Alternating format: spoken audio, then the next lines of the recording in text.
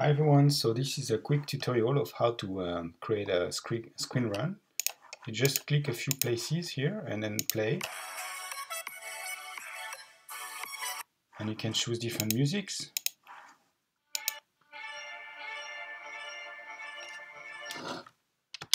And for a video, you just drag and drop a video. Or you can pick a file. With the video, you have a timeline at the bottom, so you can change the duration and trim basically the video and adjust that. You can see that it's going to play from that point to that one.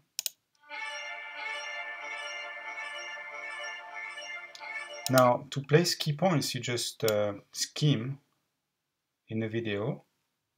For example, I like to be here. And you can use your keyboard, arrow keys, to be more precise. So here I'm using my keyboard to skim the video. So I'm going to place a point here. And then I'm going to place another point here. And now,